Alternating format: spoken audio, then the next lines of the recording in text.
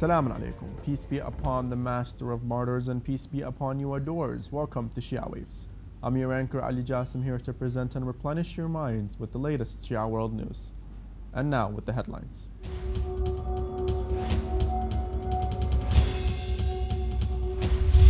Millions of pilgrims in holy Najaf celebrate the Mab'ath.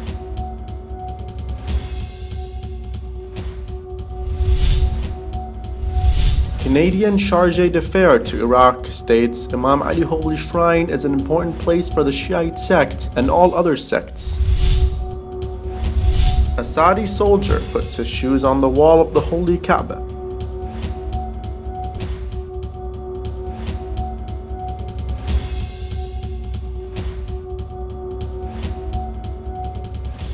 Millions of Muslims have poured into the holy city of Najaf to celebrate the occasion of Mab'ath, or the appointment of the Holy Prophet, peace be upon him, and his progeny to the prophetic mission inside the Holy Shrine of Imam Ali.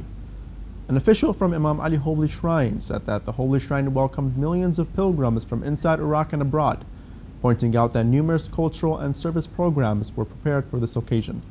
He added that vehicles belonging to the Holy Shrine were allocated to transport the pilgrims back and forth from the checkpoints to the Holy Shrine. Canadian chargé d'affaires to Iraq, Ms. Stephanie Duheim, has visited the Holy Shrine of Imam Ali, peace be upon him, which is the first visit for a Canadian diplomat to the holy shrines in Iraq. Ms. Duheim stressed that it is her first time to visit such a great place, which is an important place not only for the Shiite sect, but for all the Islamic sects. She mentioned that she experienced special feelings, especially within such spiritual atmospheres, and the greatness of the place. Ms. Duheim asserted the importance of investment in Iraq, particularly in the field of religious tourism, adding that there is a big Shiite Muslim community coming to Iraq annually to visit the holy shrines.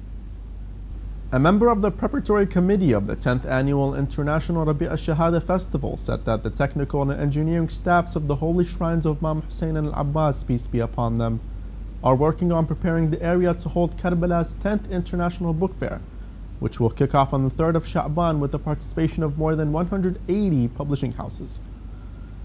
He added that a large area of Al-Aqila courtyard is allocated for the book fair. It is to mention that Karbala's book fair is one of the activities of the 10th Annual International Rabi' al-Shahada Festival, which is held and funded entirely by the General Secretariats of Imam Hussein and Al-Abbas Holy Shrines to mark the blessed birthdays of Imam Hussein and his brother Al-Abbas, peace be upon them. Iraqi police sources said that 10 civilians were killed and 20 others injured after an explosion in Sharjah, central Baghdad. A suicide bomber wearing an explosive belt blew himself up inside Husseiniya in the Sharjah market, one of Baghdad's most crowded markets.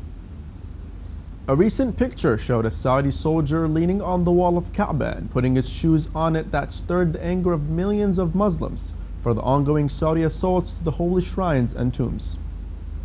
People in Yemen's northern city of Amran have retaken the control of a strategic area following fierce clashes with armed Takfiri militants. According to reports, Amran residents seized the strategic mountain of Jannat after pushing the militants out of the region. Meanwhile, clashes continue between Houthi Shiite fighters and Takfiri militants, as well as the armored 310 Brigade in Amran, despite a government call for ceasefire. Last week, more than 24 people, including 14 Houthi Shiite fighters, were killed in similar clashes in Amran's suburbs. Terrorists blew up 2 car bombs in Homs, killing 10 citizens, mostly Shiite people, and wounding some 42 others. A news source in Homs reported that terrorists blew up a car they parked near a garage in Al-Zahra Shiite neighborhood, killing 10 citizens and wounding another 30. Meanwhile, 12 citizens were injured when a car bomb went off under the Homs refinery bridge on the way between Homs and Tartus provinces. The explosion inflicted material damage in the area and caused a 1-meter deep crater. Muslims in different cities of Thailand celebrate the occasion of Mab'ath, or the appointment of the Holy Prophet, peace be upon him, to the prophetic mission. News sources said that various ceremonies were held in mosques and Husainiyas in different parts of the country to mark this blessed occasion. The sources added that Muslims marked the auspicious occasion with eulogies, supplications, and other programs. About 30 mosques and Husainiyas in Bangkok and southern cities of the country marked this blessed occasion.